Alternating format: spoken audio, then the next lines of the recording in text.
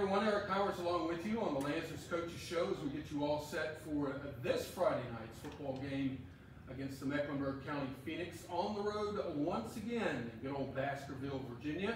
And if you're not going to make the trip, you know where to find us, LancersBroadcastNetwork.com. We'll just throw that out there, a little quick tag for us. In the meantime, we're joined by Coach Chris Moore here, and we're going to do the Lancers Recap, which is brought to you by Cooper Steel. We want to thank Cooper Steel for sponsoring the Lancers Recap. And Coach, let's look back at that loss to GW 24-12 to open the season last Friday night, and just your overall thoughts on it, just right off the top of your head. Yeah, I mean, I thought there were, well, one, I think we made a lot of fixable mistakes, if you will. You know, we had bad field position. We had opportunities to get it out of that bad field position, but we had a illegal motion penalty, or one of the receivers moving, or we had a false start, and it was just sloppy from a discipline perspective. So we got to eliminate those. I think we had 8 penalties total on the evening, way too many, and they were throwing plenty of them on both sides. But we've got, those are correctable mistakes, so we need to get lined up and do that. And then I think the flow of the game, I think, is a little bit different as we look at it. And then we had shots in there, you know, big fourth down in the third quarter. I believe it was late in the third. Big third down, or fourth down, excuse me, and we just miss it right off the fingertips. And then we had a big shot to DeMonte right off the fingertips. And so there was, I call them the inches, and the inches were there, and we didn't make it. And so we've got to hit those shots in order to win. And GW's a great opponent. You know, last year, you know, we picked them off 4 times, and that was the way we kind of found a way to win. This year, they didn't throw the ball as much. They grounded and pounded, and we played better defense overall. We even had the turnover for a score, which is A+ by Kenny Thompson. But we've got to hit our shots when they matter the most. You mentioned the defense just a little bit. We talked a lot about this last year, and that's finding that groove as far as stopping very good rushing attacks. What did y'all work on this week as far as practice is concerned, and making sure you can shut those running attacks down? Yeah, we really worked a lot on condensing space. And so obviously offenses are trying to create space for, you know, big quarterback to run through, or their slow little slash running back. And so we really worked on condensing the space, and I thought our defense actually did a really good job for the most part, controlling that, having better edges than we had last year. So I thought there was a lot of productivity there. We still got to do a better job reading our keys a little bit faster at linebacker, but our D-line, I thought, really understood gaps and fits and things like that throughout last week. And so, you know, even looking forward to this week, it's going to be the same kind of offense, if you will, very similar set. So we get another opportunity to really work on our fits and fitting these plays up well. All right. Not the best way to start a season, but you don't feel overall that you guys were missing it by that much. No, I don't think we missed the mark by very much. I mean, we're, again, 2 inches away, you know, from a different ball game. You know, who knows what would happen either way, but it's a different ball game. And I didn't mention the offsides penalty on the field goal that led to a score. And so that would, you know, still been an 8-point game at that time. And we might only have to hit 1 shot, you know, in a 2-pointer. So I think we're close. Again, it was a good football team, and so I think we're close, but we've got to clean up those mistakes, play disciplined football this week to go down to Mecklenburg and get a win. All right, Coach. We appreciate it. Lancers recap for you brought to you by Cooper Steel. We'll have more for you here in just a moment. Stick around.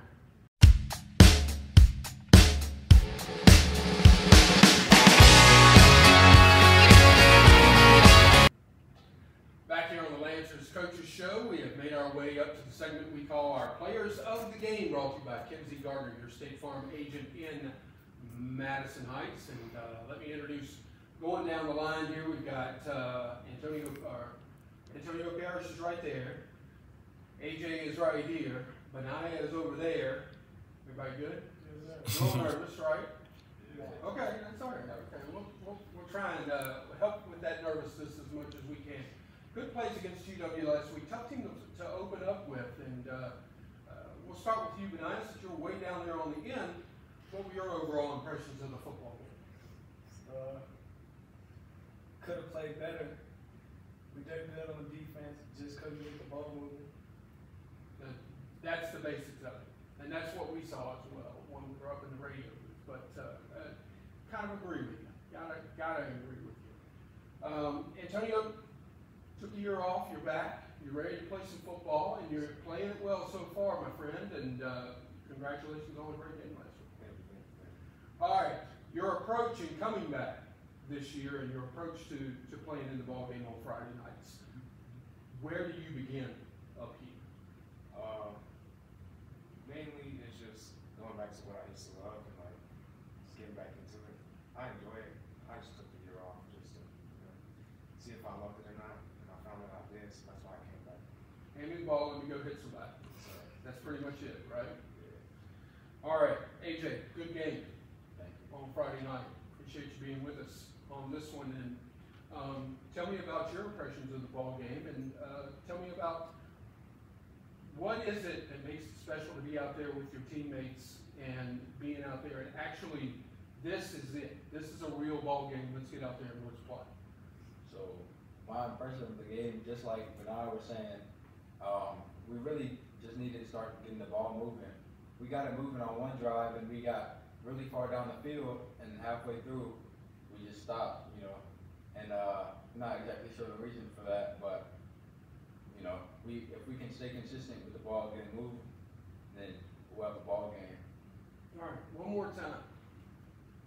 You're on Friday night, do you have superstition? What does that Do mean? you have something you have to do before you go out on that football field? Strap up. Do you? No? Nothing in particular? Take me out. Take a nap. I like that one, actually. That works for me. With me, I really find that praying while I'm on the bus, while I'm on the way there, for not just me, for the whole team, to have a great game and play the best that we can, really helps me get in a good mind space. Solid. Guys, thank you. Appreciate it. We had Benaiah Williams, we had Antonio Parrish, we had AJ Thomas here as our players of the game, brought to you by Kinsey Gardner, your State Farm agent in Madison Heights. More to come. Stay tuned.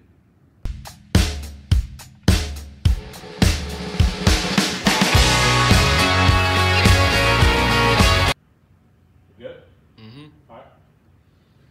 Welcome back to the Lancers Coaches Show. Eric Towers along with you as we are getting ready to look ahead now to this week's matchup, and we'll talk some more as well with Coach Moore. And the look ahead is brought to you by Mark Tomlin of Keller Williams Realty and Blue Ridge Realty Company, and we appreciate that support for this segment of the Lancers Coaches Show. And before we do look ahead to Mecklenburg County for this coming Friday nights, let's talk a little bit with Matt Snyder, offensive line coach for the Amherst County Lancers, Amherst County graduate, 2005. I'm also an Amherst County graduate, Matt, but I'm a little tad further back. A little further back. Excellent, excellent. Tell me how it is being back and how things are going for you. It means everything to be back. Very, very happy that the Lord brought my family and I back here. We've got 3 sons. My wife is a teacher. I'm a teacher. Our 3 boys are in the school system, and it's kind of like a dream come true. You know, when I was younger, I always dreamed about raising my family here, being a teacher here, becoming a football coach, and now that I have the opportunity to be back is a true blessing. Talk about your role, if you will, as a coach within the program right now. Well, right now, you know, being my first season, I'm learning the ropes, getting a good feel for the players, the coaches. Luckily, the culture still feels the same, that excitement that you get on Friday mornings, just, you know, getting ready to suit up and go to battle with the guys on the gridiron, you know, that's still here and it's still alive. I'm coaching the offensive line, and I'm working some with the outside linebackers, and just really enjoying being a part of this culture. How would you describe your approach to coaching these guys? Well, when I first got here, you know, I was a little quieter. I wanted to get to know everybody. I wanted to just kind of get an understanding for the vibe and the in and outs of the way that they operate. And, you know, everybody's been really welcoming, especially the players. So I feel like at this point, even, you know, just going into week 3, I've already got a solid relationship with a lot of the guys. There's a lot of mutual respect. But I want to coach them hard, and you know, Coach Moore always talks about, you know, increasing those stress levels during practice, so that when the game time comes, they're ready to perform and they're more comfortable against that stress. So definitely trying to bring a high level of intensity to practice, and hopefully sharpening up my mind as well, so we can coach a smarter generation of football players. Well, it's good to have you back. Great to be back. And Thank you. there's a very distinct possibility at some point or another I called your name on the radio. Excellent. So that's awesome. Well, a little known fact, Matt played offensive line with me, but he was also our punter.